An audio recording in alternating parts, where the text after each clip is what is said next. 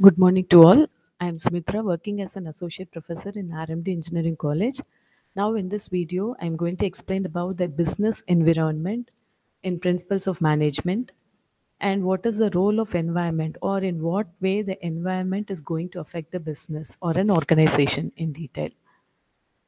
So now a business environment means the forces and the institution that are lying outside the firm and in which the organization and its member must they are dealing together to achieve the organizational purpose. So it is the environment which consists of the forces and the institution lying outside the organization in which the members are dealing towards to achieve a organizational purpose. So in general, the business environment is considering from two perspectives, like internal environment and external environment. Whereas the internal environment are those factors that are lying within the organization that which affects the business organization, and also it can be easily controllable. For example, the frame policies, rules, and methodologies that are constructed by the which have been developed by the organization or have to be considered as the internal factors, since they are framed only by the members of the organization.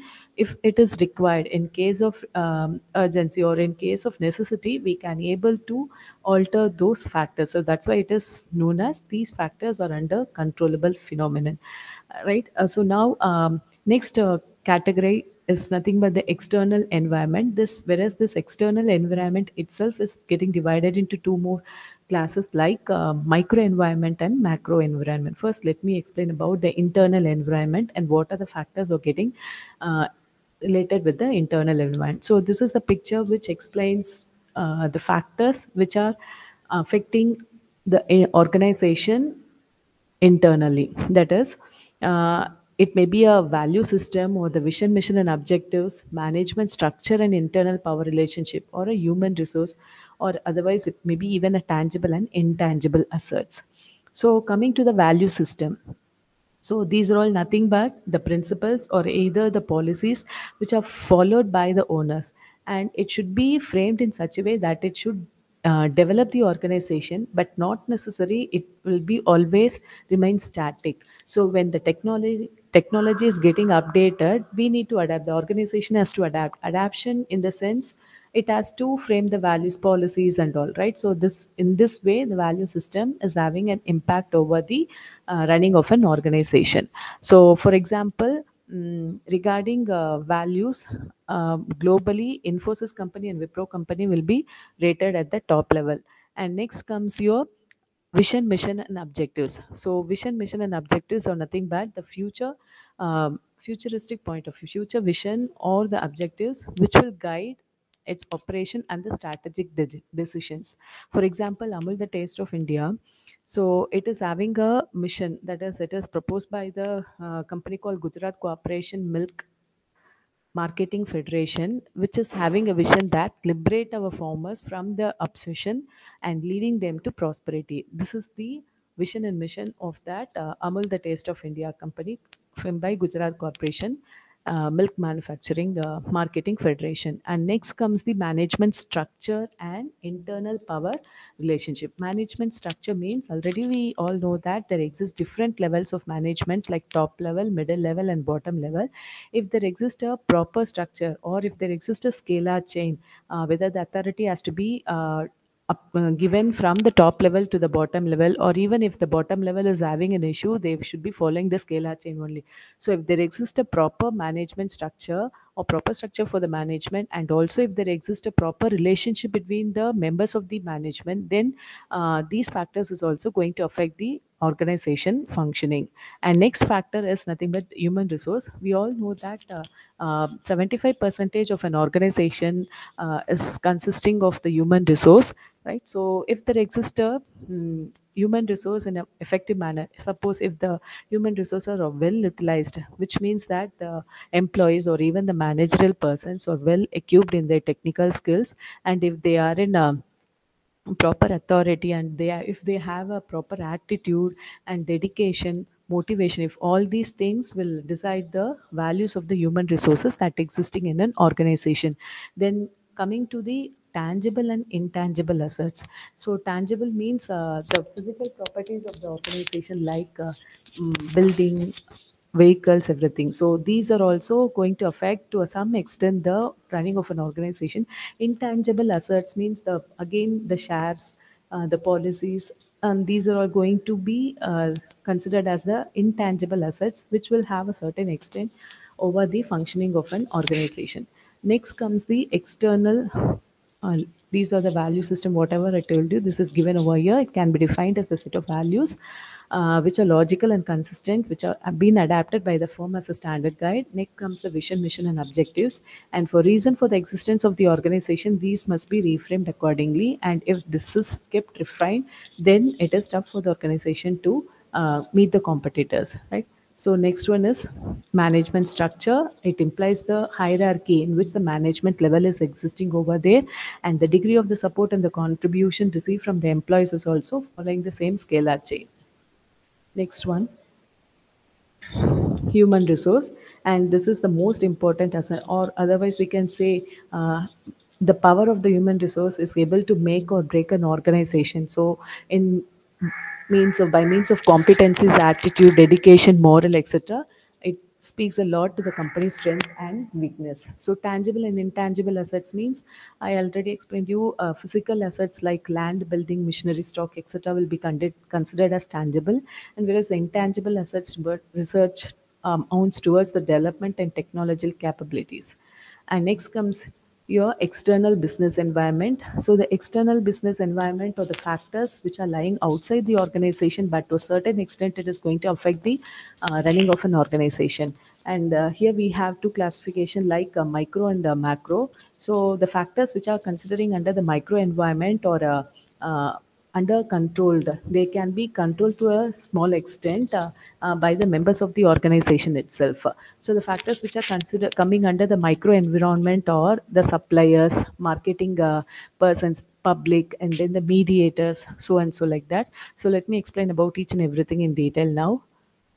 So first, these are the factors which are coming under the external environment, whereas this is the micro environment factors which is lying next to the, that is immediate to the firm or the organization, and the outermost circle represents the factors coming under the macro environment. So first of all, coming to the microenvironment factors, they are the competitors, suppliers, customers, intermediaries, shareholders, employees, and the media. So let me explain about each and everything in detail. Competitors.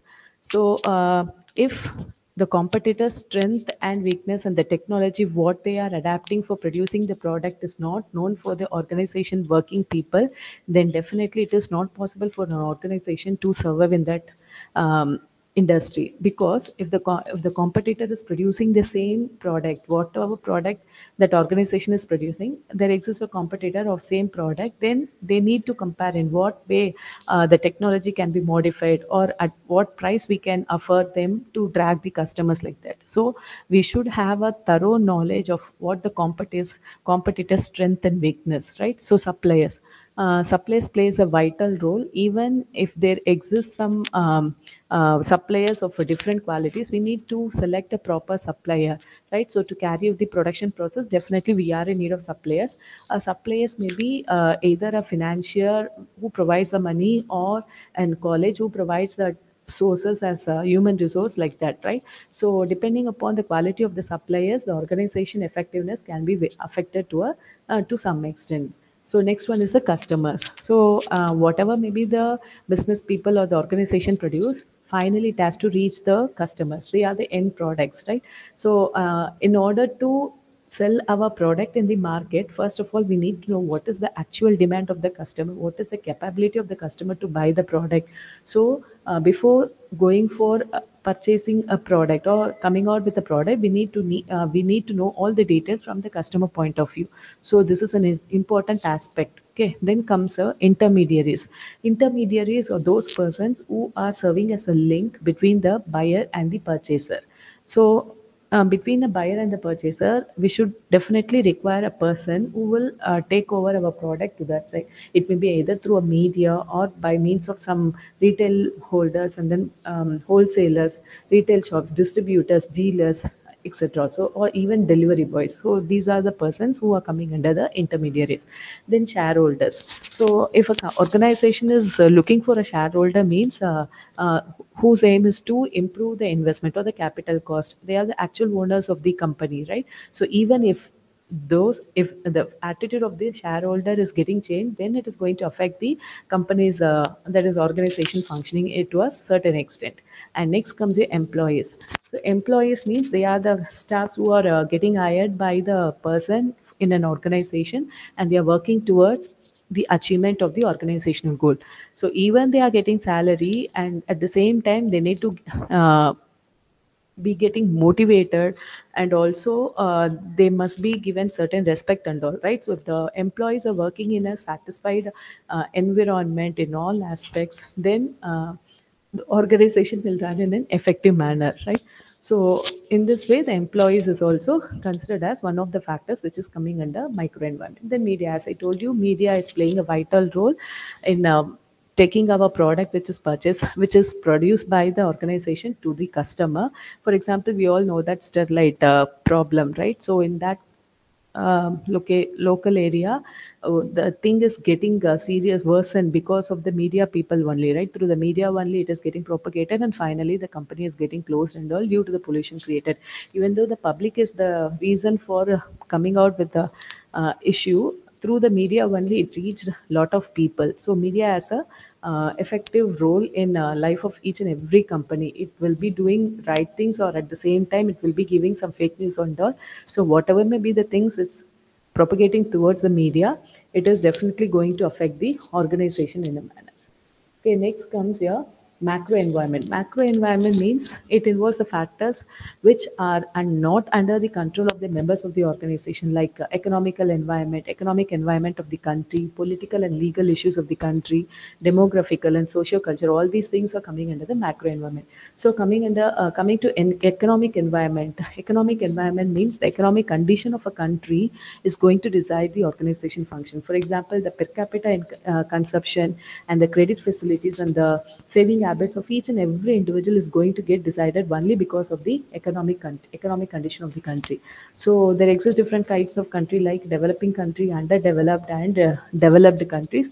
So based on each and every category of the country, the economic condition is getting varied. Based on that only, the organization effectiveness is also getting varied. Next comes here political and legal environment. If the political and legal environment are getting changed drastically, for example, if they are changing the rate of interest provided by the banks, these to some extent, the laws and the rules and the regulation, the policies which the company needs to adhere, right? So if the company is not in an adaptable manner, definitely its function is going to get affected.